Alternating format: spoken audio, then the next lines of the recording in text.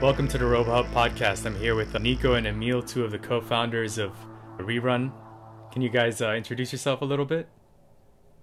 Sure, I can start. So yeah, I'm Nico. I'm one of the co-founders and the CEO of ReRun. Super quick, I guess my background is as a computer vision and machine learning engineer. And I've been, prior to ReRun, building just computer vision ML-powered products that usually somehow run out in the physical world. So Emil and I, we got to know each other at a Swedish startup doing 3D scanning of feet to recommend shoes. And so we did that together for a bunch of years. And then after that, I've been doing a lot of different mobile kind of things. Maybe I'll stop there for now. Yeah, and I'm Emil. I'm from Sweden. I'm a programmer. That's really who I am. I'm an engineer. I've been working in a lot of different industries, from physics simulation to game engines, game programming, and 3D scanning and computer vision. And I fell in love with Rust 5 years ago. So I'm one of those annoying people who thinks we should rewrite everything in Rust.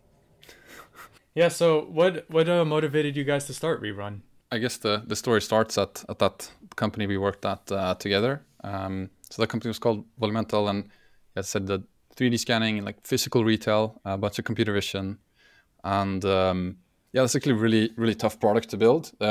Physical retail is tough. It's everything that you could imagine goes wrong. And one of the reasons that company ended up being successful, that product at least ended up being successful, is that we built really good internal visualization tools. So that meant it was really easy as a developer to just at any point in your algorithms or kind of anywhere in the system, input data, output data, like just an internal state, is really easy to just understand, visualize that data like over time and so on, synced with your text logs. And it's just like a really good system.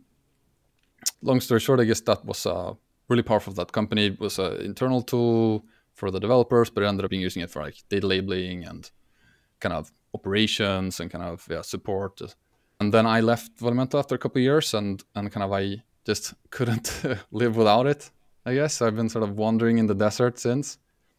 And I've been building like bad versions of that tool many times. And basically I ran another company before this, and the kind of lack of good tooling was like incredibly painful there.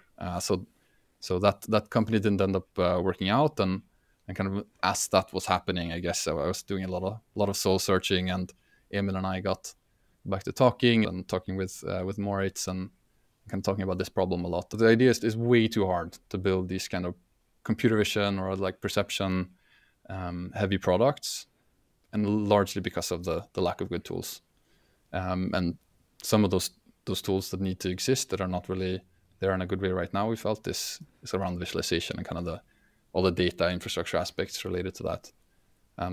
So we just want to kind of have that not be the case anymore. No company should shut down and fail because of that. And like a lot more interesting, useful things could get built for the real world, and people shouldn't have to deal with all this stuff.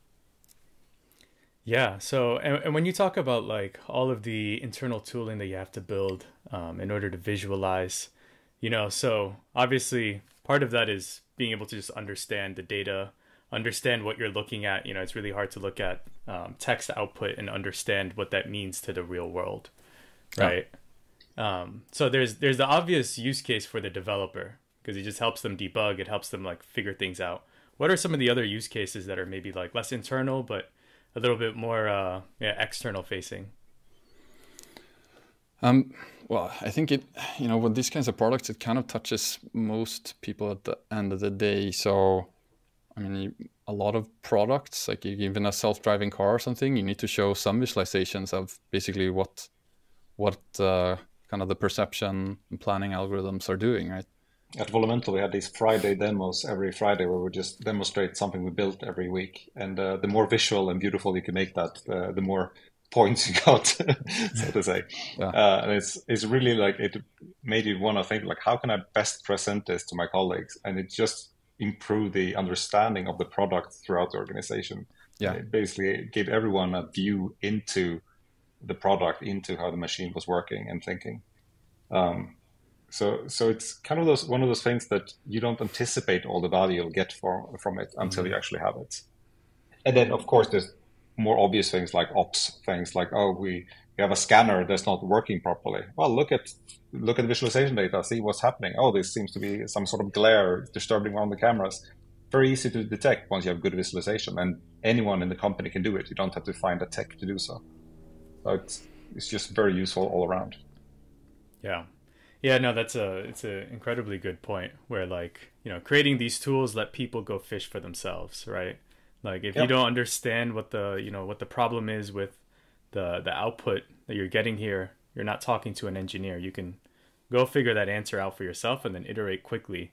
People aren't being bottlenecked on engineering resources to answer these questions.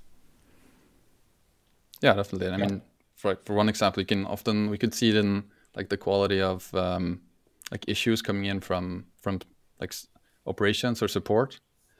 Like if they're able to themselves kind of dig into it a bit, like you can sometimes see maybe something's wrong with camera calibration or something. And if you look at the point cloud, you'll just see it like completely bent. And like everybody can see that a flat surface is not bent. It takes a bit more to understand like what the causes might be, but just the support ticket that comes out of that is very different from like the scanner thinks that my customer is an Apple.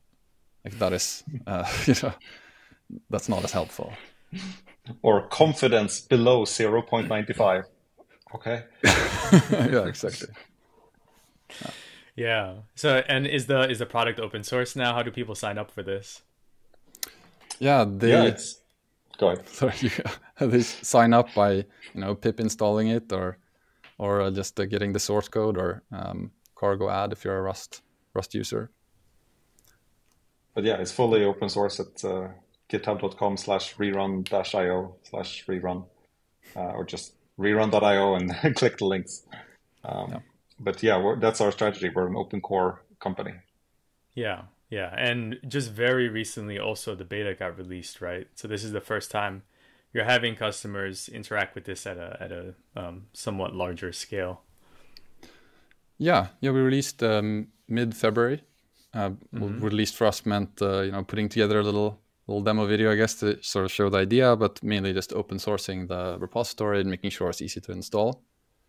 And it's been really fun to see what people have been building with it so far and kind of what the community is excited about and like is not are really missing, of course, as well. Yeah. Yeah. What's the reception been? What's been some of the things that they've been excited about and less excited about? Well, I think one of the things that people love is that it's very fast. I guess the Rust comes in there, and I mean we built kind of the whole stack from the ground up, and Rust, very inspired by kind of how you build a modern kind of game engine, and well, there are many things, but I guess that is one thing that tends to come up. Yeah, this is one of our main focuses: is to reduce the number of paper cuts and make it as easy as possible for people to get started. So it's basically pip install rerun SDK and then rerun.log image to log an image, and that's it. That's basically it. And you'll see that image. And if you log multiple images, you can get a time slider to slide back and forward in time to see what happened before. If you log a point cloud, you'll see that point cloud projected in your 3D space, and so on and so forth. It's just as easy as we could make it. And so also, as you're building a product that's completely open source, how are you guys towing the line between that and, creating a business that can sustain itself and continue to provide more updates in the future going forward? Yeah, so the way we're thinking about it basically is that everything that a single developer or researcher might need for, their own work, like working on locally on their own machine or maybe like, with a robot or a device on their laptop or something, that all of that basically goes square into the completely free and open source bucket. And then there are a bunch of things that are helpful for teams. So one of those things is just like sharing and collaboration. To do that well, you need some more infrastructure. To do that really well, some extra functionality, but also just running infrastructure that makes that easy. So that goes in the paid bucket, for instance. And then there are a lot of things also around performance when you get data sets that become a little bit larger, and that's handling that and making it fast, particularly fast around collaboration, there's a lot that goes into making that sing or like do really well. Yes, so so that also goes into paid. So that's kind of where we draw the paid free split. Yeah. So if a developer is trying to run this on their own local machine, that's the part that's open source. They install it, pip install, they can run it. And then once you're trying to go and like do this across like maybe a larger teams or something that requires the cloud, this is where it's more of an enterprise sale at that point. Yeah, something like that. Yeah, we should note that so far we haven't built our commercial thing. Yeah, this is the plan. Yeah, an important point right now. We only have the free version. Yeah. So what's the ecosystem around visualizing computer vision? What are the tools that are out there right now, and how are you guys fitting within that ecosystem? I think the comparison are like Matplotlib and Open3D or Plotly, or just these like plotting libraries, and then building something yourself. I think that is really the major comparison, or OpenCV, ImShow, those kinds of things. Otherwise, if you get into all the within robotics, if you want to be like within your robotics environment, then it will be ROS kind of style tools, so Arvis or Foxglove or like XVis, or those kinds of more like other kinds of bigger platforms. And then the term, like on the scale of the different visualization tools that Nico painted out there, like what we aim to be is as easy and as lightweight as these Matplotlib, OpenCV, ImShow or something, but still be almost as powerful as these bigger products, and eventually as powerful or more powerful. So we're trying to take this approach from like taking the simple use case and building a very complex and rich visualization out of that. Yeah. It's a very ambitious project, ReRun. Yeah, it is very ambitious. Yeah, no, and it's a very important project too, because I think as we spoke about before, the value that this brings to being able to like communicate these things internally and externally across like different departments is super valuable, and everybody's building this again and again in each of their own company. Yeah, for sure. Yeah, so what are you guys excited about developing at ReRun? I think right now everything. Our focus right now is basically really honing in on the super early stage of working. So just replacing ImShow. I think ImShow and simpler uses of like PyPlot or whatever, plot and draw geometries of so just those like core function calls that you'll call inline in your Jupyter notebook. I think just replacing them with something much more built for computer vision and other like perception robotics developers. That's easier to use and more powerful. I think that's what we're super excited about building like right now. It's really interesting. I do really appreciate the work that you guys are doing, because this is like one of those things that's super annoying to do, right? Yeah. And so one of the experiences that also I've gotten out of my previous startup, Baller TV, we built an iPhone app that you can like put at the side of like a volleyball game, basketball game, soccer game, and it would detect where the players are, where the ball is, where the court is. It would map that in 3D space from a single camera, and then we would like take the distortion parameters and like undistort it.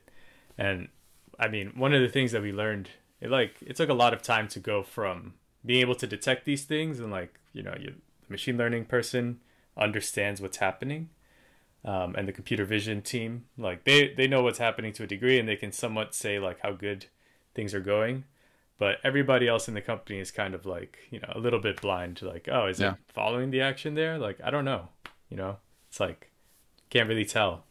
And then some effort was put into like visualizing, creating 3D models of the field and the players on it based off of the data that was collected underneath.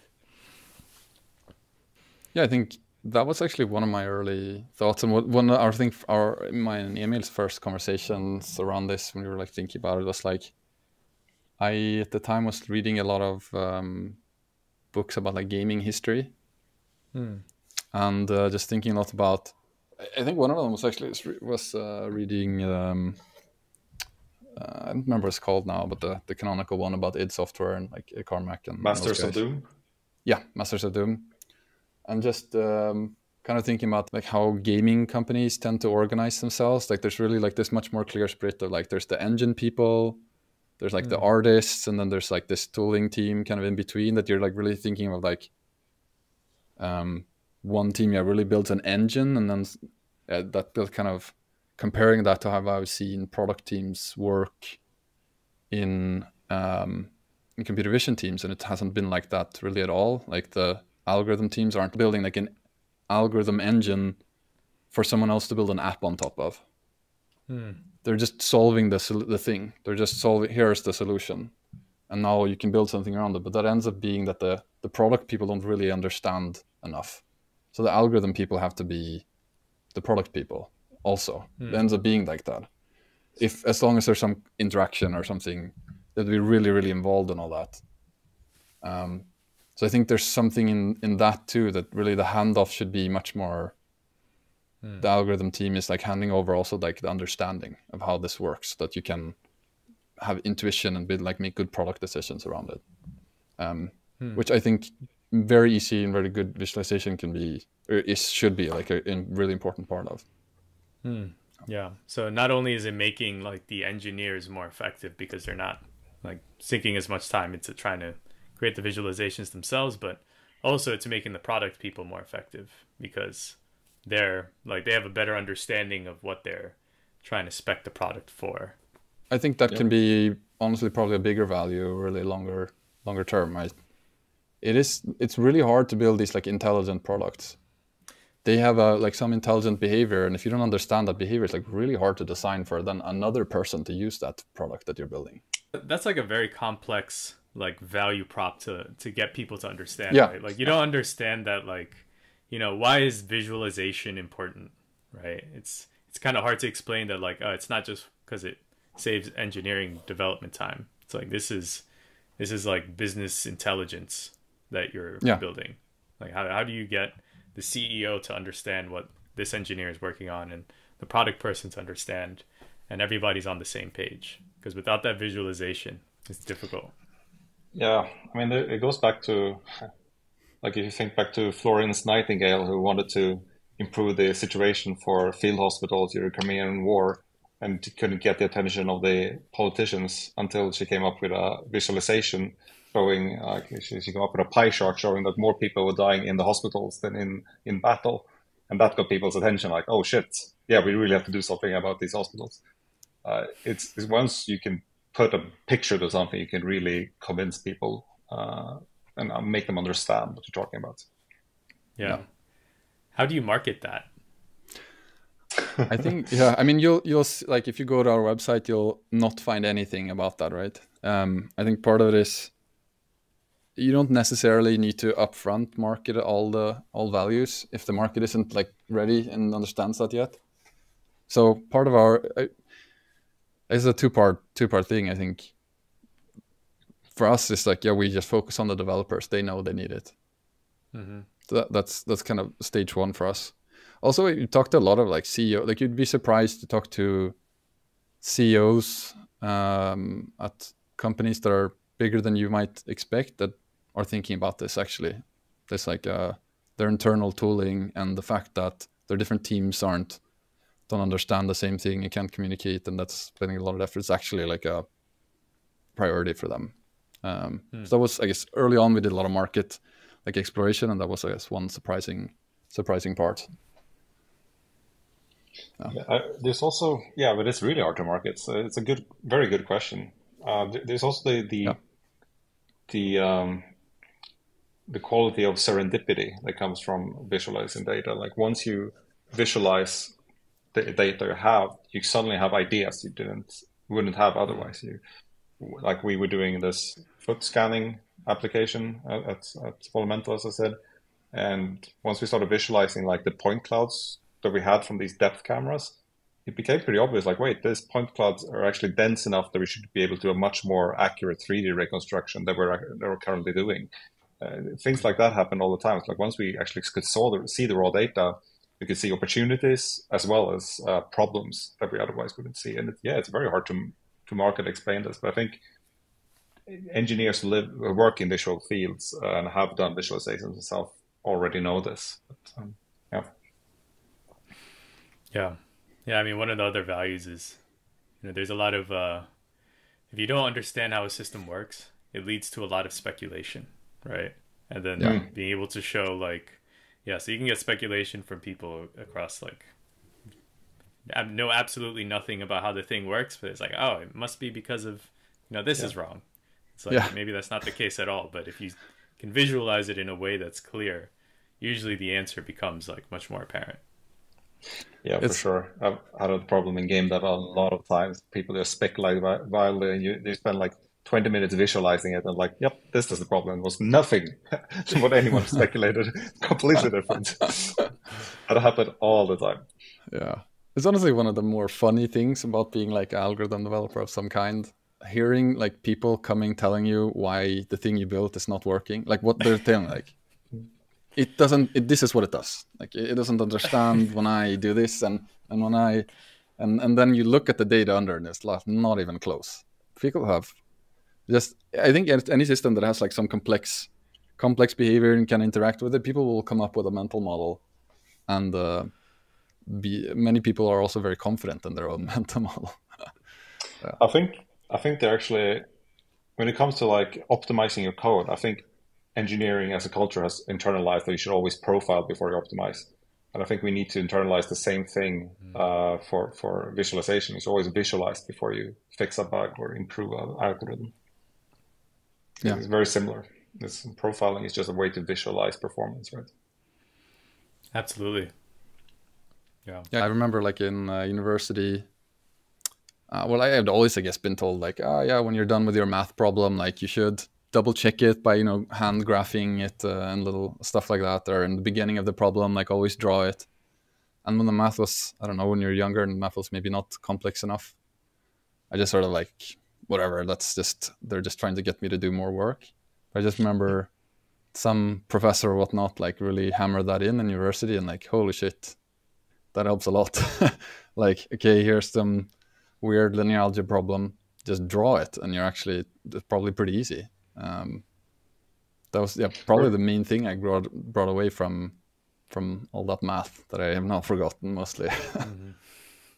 I mean, we have what is it, a third or a quarter of our brain is just visual processing.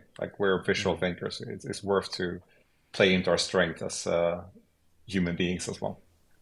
Yeah. Is that one of the reasons you guys also chose robotics first? Is because it's such a big visual component and super complex? Yeah, I think, I can't speak for Emil, but I guess I got in it from a more a practical application that I really want to solve, but I guess I stayed because it's so fun to do something really advanced and cool, and then you get to see it. I think it's super satisfying. Yeah, I mean, this is our background. Since we work with, I don't have a robotics background, I have a computer vision background, but I think robotics without computer vision is very much a subset of robotics. All robotics do computer vision. But I do believe the tool we're building is applicable to a lot of things outside that as well. In particular, I'm interested to see what the gaming community can use with ReRun once we have some C++ libraries for them. Because right now our API is only, our SDK is only for Python and Rust. But once we have some C++ libraries, I think it will be interesting to see how it can be used for the gaming community. Awesome. Thank you, guys. Oh, thank you. This was really fun. Oh, thanks. Yeah.